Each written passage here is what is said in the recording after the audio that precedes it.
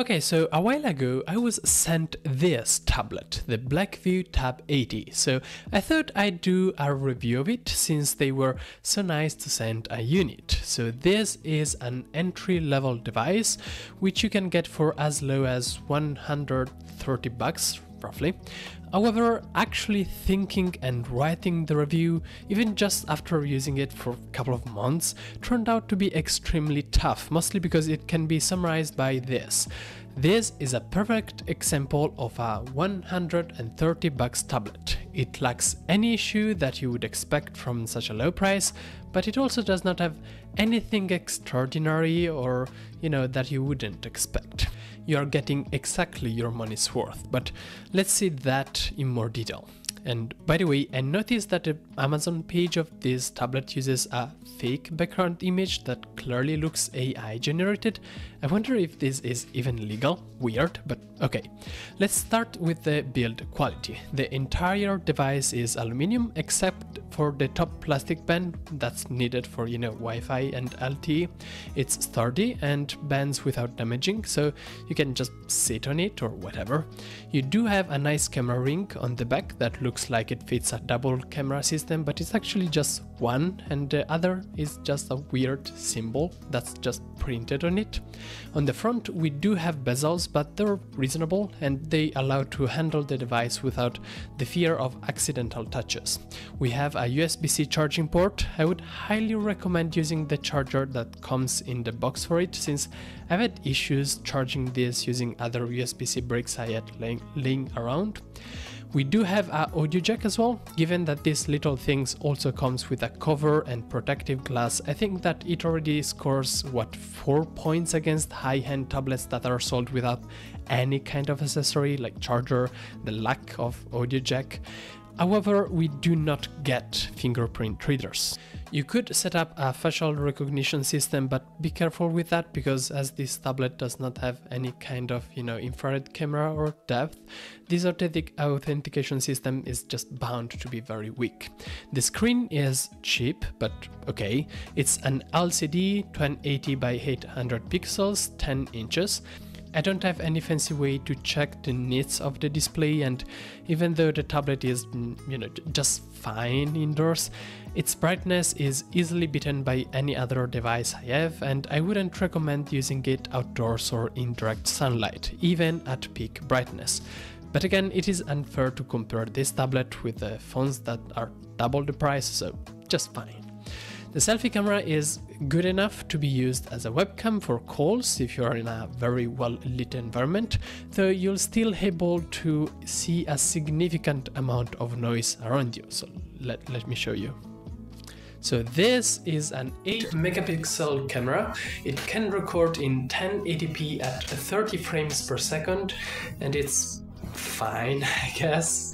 The main camera is a 13 megapixel and it can be used to quickly take pictures of, parts of documents and such, but I would strongly recommend against using it for any other purpose. Again, let me show you.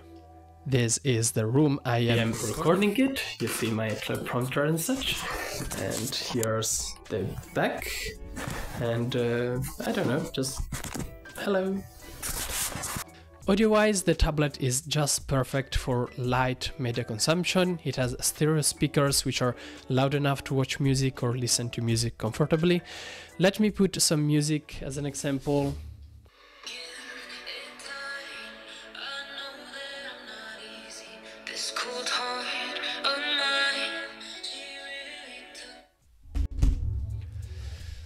Again, the tablet does feature an audio jack if you want to plug in some headphones. I would show you, but I don't have any. Actually, everything I have is Bluetooth nowadays. Sorry. Nicely enough, this tablet does have LTE capabilities. You can insert up to 2 nano SIMs card or 1 nano SIM and 1 SD card.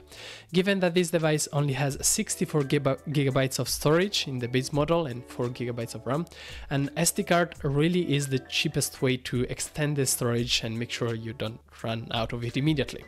Battery wise, we have a 7680 mAh hour battery, which will make this device last quite a lot of hours in active usage, though again you will have to keep the brightness at the top in most lighting scenarios.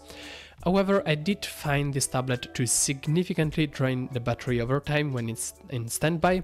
I'm not talking about a level that makes me think there's a problem, it just discharges in 3 days or so, but I have found myself with a dead tablet more often than I would like. I would recommend turning this little device off if you won't use it for quite some time. Finally, software. This comes with its own Android skin, apparently that's what everybody is doing nowadays, and it's called Doke OS. I have no clue how they expect me to pronounce it. I have found this to be an extremely minimal modification of Android, with most applications looking just normal. There's pretty much no bloatware, but it does come with all of the Google apps out of the box, and we do love Google Apps, don't we? Normal usage of this tablet is just fine. You won't be able to multitask or play detailed games, but light usage, it's just fine. I didn't experience any significant stutter in my daily tasks with it, which were mostly like watching YouTube videos, reading comics, reading PDFs, taking notes, such things.